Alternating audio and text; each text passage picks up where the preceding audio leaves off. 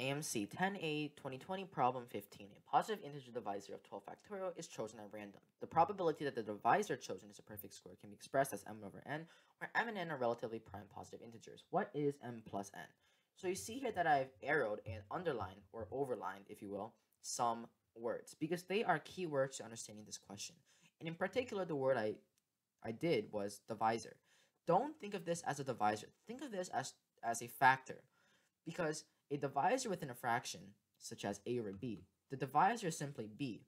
And if the divisor chosen that is a divisor of 12, so first of all, what does it mean to be a divisor of a certain number? So if b is a divisor of number a, that means that b can completely factor into a. So b is a factor of a. So don't think of it as divisor. Think of b as a factor. Don't think of divisor as divisor. Think of divisor as a factor. And when I think of factors and I see 12 factorial, I know I can prime factorize and find out the number of factors. And I'll show you how to do that right now. What is 12 factorial? 12 factorial is 12 times 11 times 10 times 9 times 8 times 7 times 6 times 5 times 4 times 3 times 2 times 1. And we're trying to prime factorize this. So what is 12 equal to? It's 3 times 4, which is 3 times 2 times 2, times 11 times 10, which is 2 times 5, times 9, which is 3 times 3, times 8, which is 2 cubed. And this is supposed to be a multiply, not plus. Then times 7 times 2 times 3 times 5, which is prime, times 2 times 2 times 3 times 2.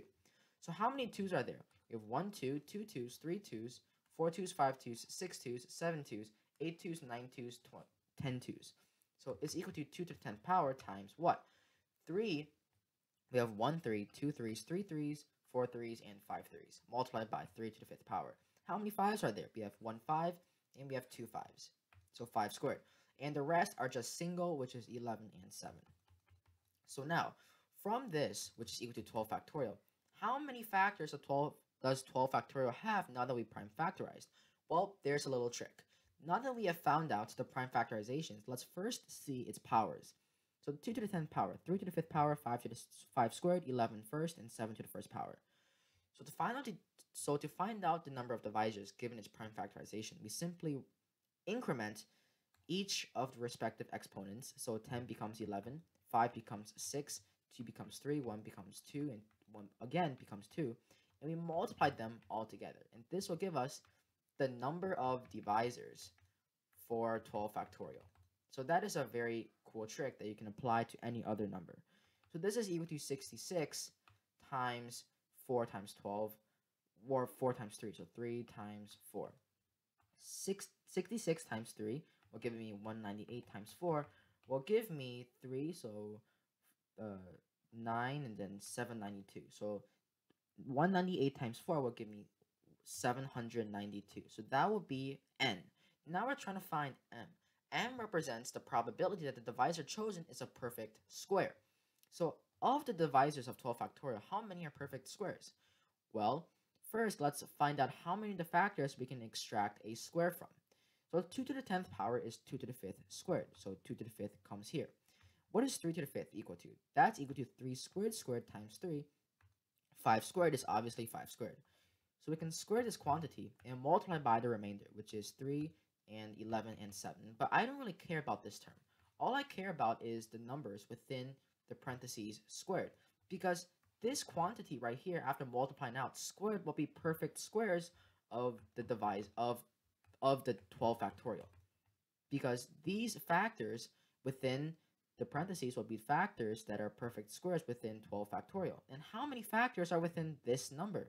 Treat 2 to the 5th times 3 squared times 5 as a single number n. Likewise, if we want to find the number of factors for any number, we prime factorize it, raise each prime factor's exponent to 1, and multiply them together.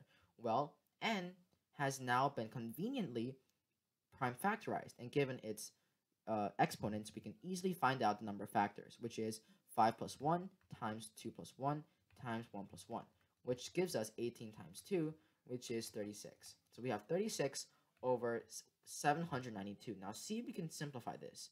So we can try out 792 with 36. We can put 2 here, and we'll get 72. We'll get 72, so we put another 2 here, meaning that 36 is a factor of 792. So this will give a remainder of 0. So this can be factored into 1 over 22. So we have found out the simplest form of m and n. And notice that they are relatively prime to each other, which means that they cannot be divided by a number that's greater than 1. So this checks out, and it satisfies both conditions. And now we're trying to find n plus n. Since m is 1, n is 22, 1 plus 22 will give us 23, leading us to answer choice E.